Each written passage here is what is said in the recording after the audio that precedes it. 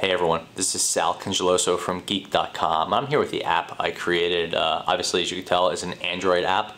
It's called RedVision if you go by the icon, or Red Telescope Flashlight if you go by the Google Play Store. And so basically I was trying to do some work at night and I needed a source of red light. That was pretty hard to come by, so I created this simple little app.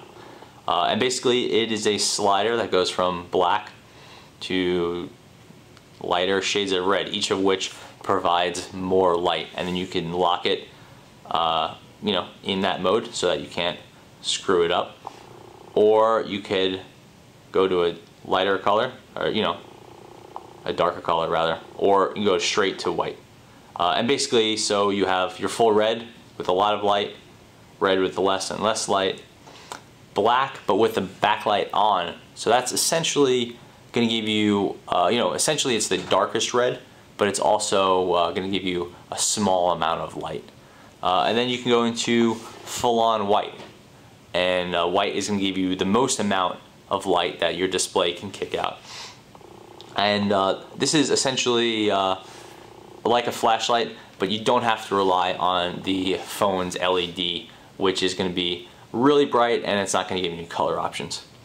Of course, the benefit of the red light is that supposedly it won't ruin your night vision in the way that a white light will. So that could be useful if you are doing work in the dark, if you are, say, using a telescope, stuff like that. Comes in handy a fair bit, so I thought it was nice to have. One issue is that with phones like the Nexus 5, the control buttons on the bottom don't go away. Not all phones have that.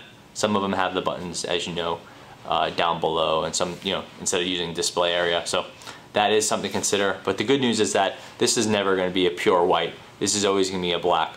So it doesn't interrupt the red light. You're just getting slightly less of it. Anyway, yeah, so that's RedVision. I'm Sal Cangeloso. Thanks for watching.